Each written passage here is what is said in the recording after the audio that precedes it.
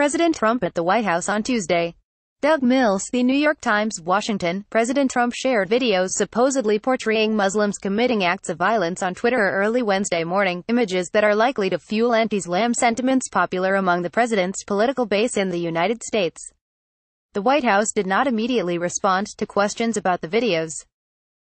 Trump also took a shot at CNN and praised his administration for a strong stock market in other Twitter posts Wednesday morning. Trump's Twitter page on Wednesday morning. Trump retweeted the video posts from an ultranationalist British lawmaker, Jada Franson, who has previously been charged in the United Kingdom with religious aggravated harassment, according to news reports. The videos were titled, "Muslim Migrant Beats Up Dutch Boy on Crutches," "Muslim Destroys a Statue of Virgin Mary," and "Islamist Mob Pushes Teenage Boy Off Roof and Beats Him to Death." It is unusual to see an American president push out this type of content on such a powerful social media platform. But the videos are consistent with how Mr. Trump has approached Islam, particularly during the campaign, when he said, "Islam hates us" during the 2016 presidential campaign and called for a total and complete shutdown of Muslims coming to the United States.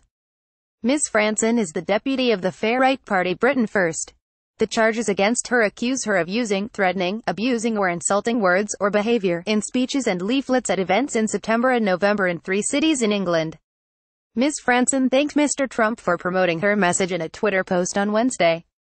President of the United States, Donald Trump, has retweeted 3 of Deputy Leader Jada Franson's Twitter videos. Donald Trump himself has retweeted these videos and has around 44 million followers. God bless you, Trump. God bless America. OCS at Jada but real. Donald Trump picked out Twitter.com but Cactra 9, Jada Franson at Jada. November 29, 2017. A conservative commentator, Ann Coulter, on Tuesday also retweeted the video purporting to show a Muslim migrant beating a Dutch boy.